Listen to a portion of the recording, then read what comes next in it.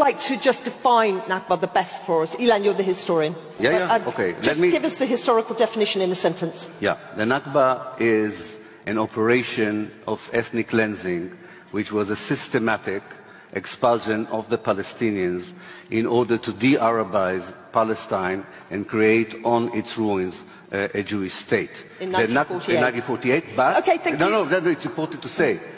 The Nakba continues because only 50% of the people were expelled and only 80% of the land was taken.